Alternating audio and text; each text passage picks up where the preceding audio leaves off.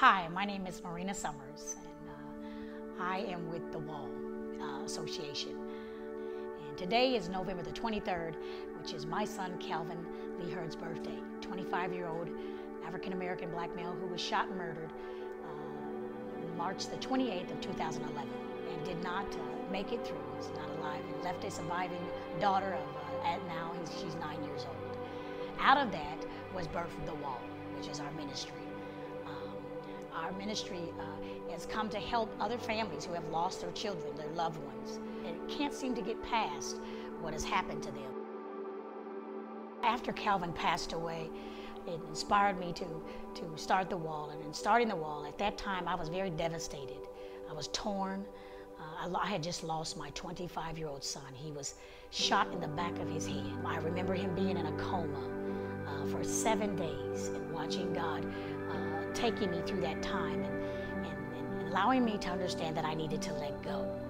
Letting go was very hard for me to do. And in that time, God had begun to talk to me and tell me that He wanted to heal His land. He wanted to heal His people, and He needed to use me to do that. But in that process, I didn't want to talk to God.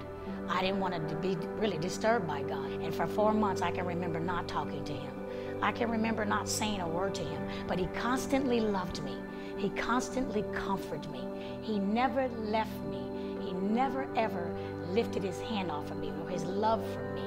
It was constantly flowing on the inside of me, and because of that, it healed me, and the Wall was birthed.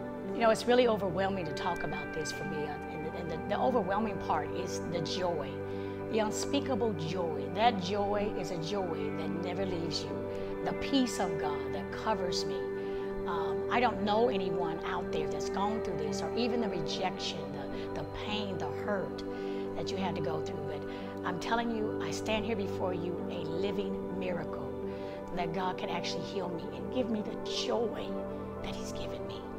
I don't sit before you with tears of anything but joy that I am actually alive and well.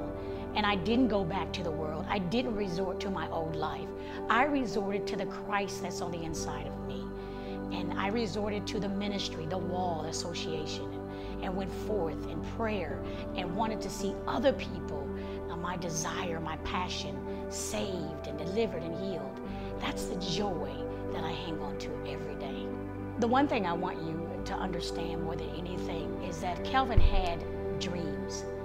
And I truly believe that God gave me the legacy of my own son to live out his dreams. We have a legacy. We are a legacy. We are God's legacy. Calvin is still God's legacy. He is from my flesh and my bone. He was birthed out of me, but still he's a legacy. And I thank God that I'm able to live out his dreams. And you're able to live out your dreams. The Bible says in Jeremiah 29:11 that I know the plans that I have for you. Plans that you would prosper, you would be in good health, and you would have good welfare. He knows what He has for you. He has dreams for you. And it's so powerful how God sets those dreams up and He still live them out. They don't end. God is the same yesterday, today, and forevermore. He doesn't change. Dreams can still be dreamed. They don't have to lay dormant. They don't have to not live, because the Christ that lives on the inside of you wants to come out. And that's what was on the inside of Calvin. And now it lives everywhere, in every state, in every region, in every city, going every place, telling everybody, you have dreams and you can live them no matter what the situation.